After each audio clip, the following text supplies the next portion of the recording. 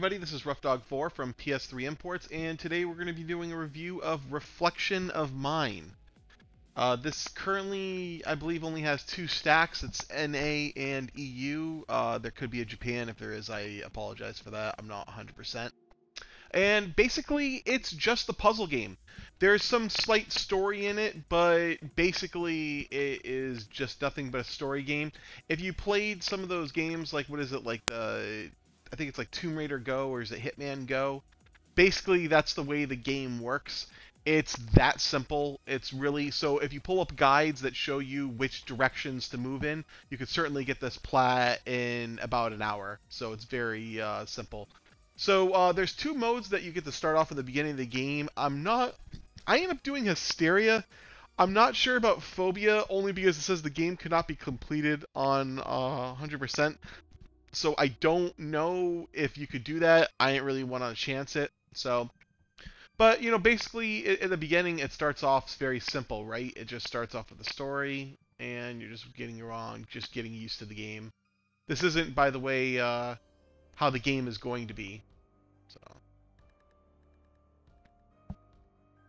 I found this game like really creepy at times. Like, so it was really, really weird. So anyway, you can see like very slight story, and then it kicks into it. And if you want to get the platinum, basically you actually only need to do the first 3 levels. But as you can see, only the very first one you start off with that's open. So we're going to go ahead and click this, and we're going to go ahead and start with level 1. And basically, it's really simple. All you're trying to do is move, and you can see you're controlling 2 characters, right? Reflection of Mine. And basically, you're just trying to move it and get to this symbol right here. And once you do, you advance to the next level. It's that simple. Well, I don't want to say it's that simple, you know what I mean? But it's just something to keep in mind. So every once in a while, you'll see on this, and you'll hear, you press it on the symbol, right? And then you can try to die, which you do. But then you go back there, right?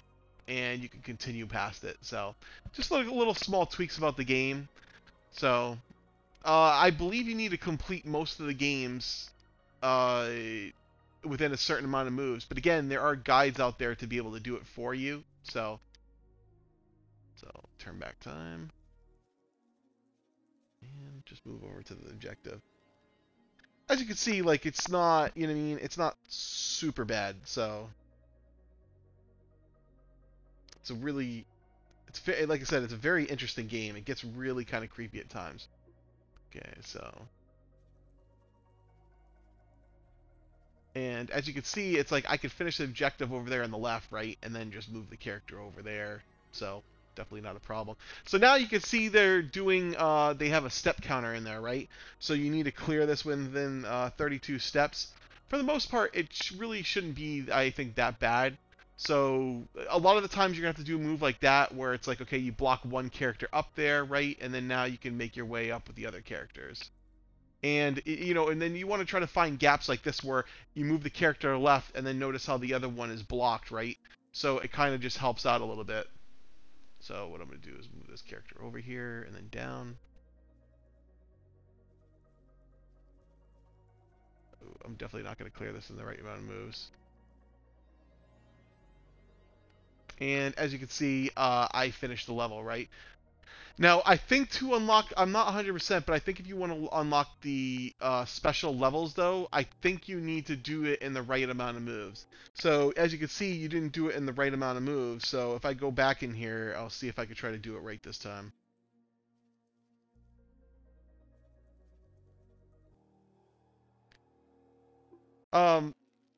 Yeah, so as you can see, it's like I screwed up that first level, right? But if we do this level, right, it's like, okay, so now we have to do this in 29 moves. So you have to go back through the other level again, but we will go through this one. And as you can see, if you be really careful, you can certainly pull this off. All right, so do that to save. The beginning parts are a little good. Some of the levels, you can see there, I clear it in 29, right? And then I got a diary entry. So some of the levels are going to be a little bit more difficult than others. So I would try to keep that in mind.